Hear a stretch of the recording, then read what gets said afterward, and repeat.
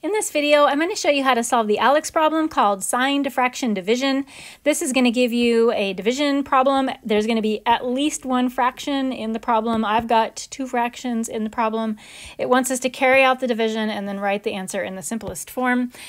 So in order to solve this problem, we're going to have to remember one of the rules about multiplying and dividing with fractions. So if we have a division, if we have one fraction divided by another, that is mathematically equal to the first fraction times the second fraction, inverting the numerator and the denominator. And it's really important when you're doing this that you do not flip-flop the first fraction of the division problem.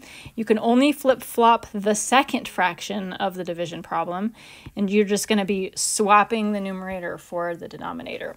So for the problem that's been given to me, I have 4/3 divided by -8/9. Applying this rule right here, I'm going to flip-flop the 8/9 portion. That's going to give me 4/3 times -9/8. And now I am ready to carry out the multiplication.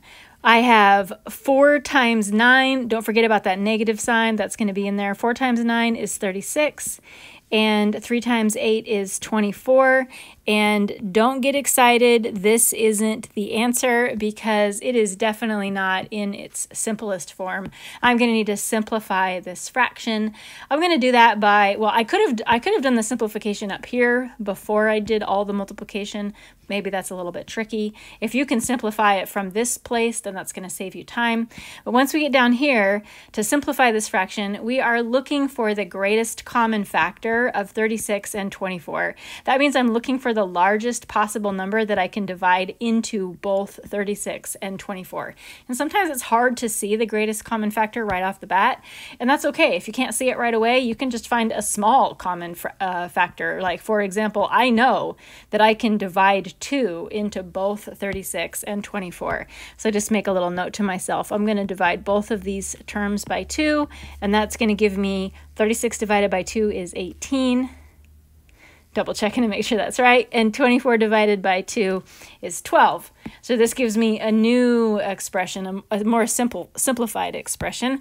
And let's think about that. Is this the correct answer to the problem? Probably not, because I'm pretty sure I can simplify this even more. Again, looking for the greatest common factor. Some of you might be going crazy saying, oh my gosh, it's 6, just use 6. But let's pretend like you can't see that and you just try 2 again, because you can just keep trying any number and see what you get after each try. So if we divide by 2, that's going to give us -9/6.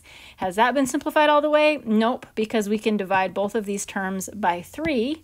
So we'll make a little note of that as well. We can divide that by 3, we can divide that by 3, and that's going to give me -3/2. 9 divided by 3 is 3, 6 divided by 3 is 2, and that is as simple as this problem can get, as simplified as it can get. So that is going to be -3/2. Now we could have done that down here if we would have recognized that the greatest common factor for both of these was 12, if we were able to see that. And if you were able to see that right off the bat, then that would have saved you a lot of time. But again, I'm just trying to show you that if you can't find the greatest common factor right away, don't worry, just keep trying with numbers until you get yourself down to something that can't be further simplified.